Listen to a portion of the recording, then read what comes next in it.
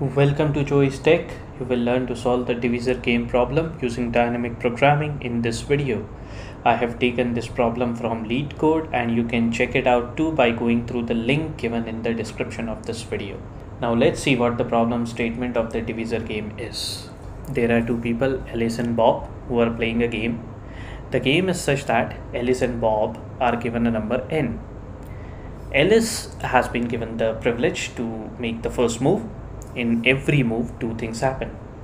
Number one, a player can choose any number x provided that x is greater than 0 and less than n, and when n is divided by x, the remainder should come out as 0. Number two is when a player has chosen x, then n is replaced with n minus x. So let's say n is 3. Alice starts first and she can choose any number greater than 0 and less than 3. So she has two choices, 1 and 2. Now the second condition is that when 3 is divided by the number she chooses, then the remainder should come out as 0. Hence 1 is that number that gives the remainder as 0 and it divides 3. At the end of this move, 3 gets replaced by 2, which is 3 minus 1. Now Bob gets to make his move. The only number that is greater than 0 and less than 2 is 1. 2 divided by 1 yields 0 as the remainder, so that's correct. At the end of Bob's move, n is replaced with 1, which is 2 minus 1. It's Alice's chance again in the game now, but she has nothing left because nothing is greater than 0 and less than 1, no integer. So Alice loses. This declares that Alice will lose when n is 3. The main ask of the Divisor Game problem is that given an n in the Divisor Game, you need to return true if Alice wins the game, else false. Now both players are going to play this game optimally. You are free to assume that.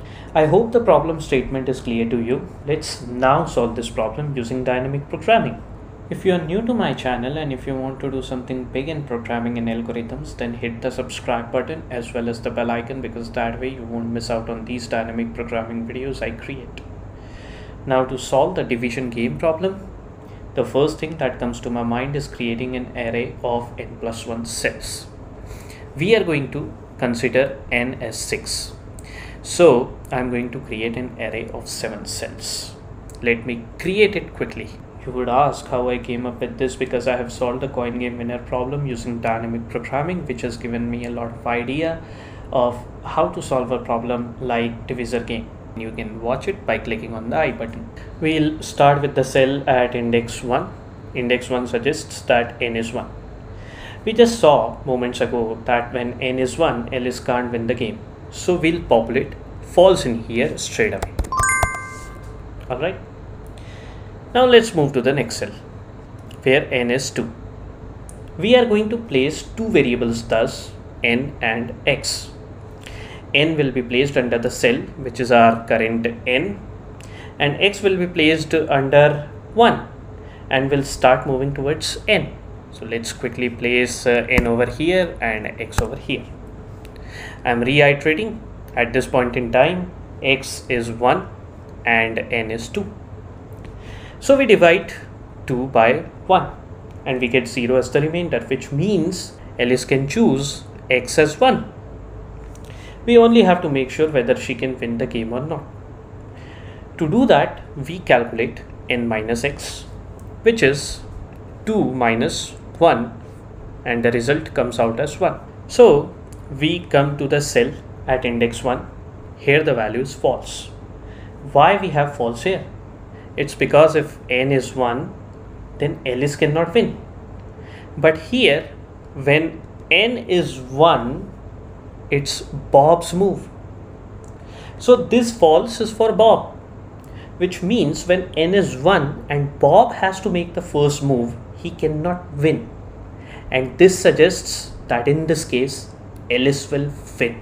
Therefore, the thing to note is, if the value in the cell at index n minus x is false, then Alice wins the game. That is why we are going to populate true in this cell.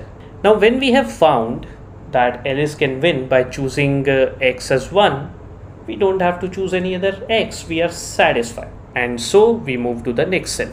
Now n becomes 3. X is 1. And 3 divided by 1 gives the remainder as 0. Okay. So Alice can choose x as 1 now. Now we are going to calculate n minus x. So we will subtract 1 from 3. That will give us 2. So we move to the cell at index 2. At the cell with index 2, the value stored is true. Bob has to make the move now. And when n is 2, it suggests that Bob will win if he makes the first move, which means that Alice cannot win if n is 3. So we put false in this cell. Since Alice cannot win with x as 1, we are going to try another value. So x is going to move further, and this time x becomes 2. 3 divided by 2 doesn't give the remainder as 0. Hence Alice cannot choose 2, and she's out of options now. There are no more values to choose between 0 and 3 for Alice. Hence, when n is 3, Alice can't win this game. Alright, now n moves to 4 and x gets back to its base position. 4 divided by 1 gives the remainder as 0. Hence, Alice can choose x as 1. Now we calculate n minus x. So 4 minus 1 gives us 3. We move to the cell at index 3. Here the value is false. Alright. The value false in this cell suggests that Alice can win the game. So we are going to populate true in this cell. And once we have found out that Alice can win the game by choosing x as 1, why would we want to make another move? So now n moves further and becomes 5. N is 5, x is 1. 5 divided by 1 gives the remainder as 0. That means Alice can choose 1. 5 minus 1, that means n minus x gives us 4. So we move to this cell at index 4. Here the value is true. That means Alice cannot win the game, because when n is going to be 4 and Bob is allowed to make the first move, he will win. Okay, we are taking the help of previous subproblems here. You must have noticed it by now. That's how dynamic programming algorithm works. So let's populate false in this cell. Alright, now x moves further. Here the value is 2. 5 divided by 2 doesn't give the remainder as 0, hence Alice cannot choose x as 2. So x is now going to move further and it becomes 3. 5 divided by 3, again it doesn't give out the remainder as 0, hence Alice cannot choose 3. So x moves further and it now becomes 4. 5 divided by 4, again it doesn't give the remainder as 0, hence Alice cannot choose 4 as x or x as 4, and she loses the divisor game when n is 5. And now becomes 6 and x gets back to its base position. 6 divided by 1 is going to give the remainder as 0, hence Alice can choose x as 1. 6 minus 1 gives us 5. We go to the cell at index 5. Here the value is false, and what this false suggests, that Alice can win the game, and that is why we are going to populate true over here. And since Alice can win by choosing x as 1, why would we try any other move?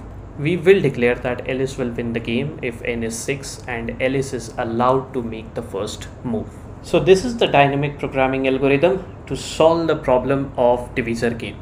Let's now look into the Java program that solves the problem of divisor game. You can see that I have declared and initialized a variable n to 6. Then I have created an array, db array, which is going to have 7 items. You can see that I have used n plus 1 over here. These are the two loops that I am using. The outer loop is for n. and the inner loop is for x. Probably should have used the variables n and x over here for better visibility. For every n or I in this case, there will be multiple x between 0 and I. Here is our main condition. So if n divided by x or I divided by j gives the remainder as 0 and the value in the cell at index n minus x or I minus j in this case is false, then we are going to assign true to the cell at index I. And once we have found out that Alice can win the game for this particular I or n, then we are going to break out of the inner loop. Alright, finally we'll print the value of the cell of the DP array at index n, which is 6 in our case. So let's run this program and check the output. Must come out as true.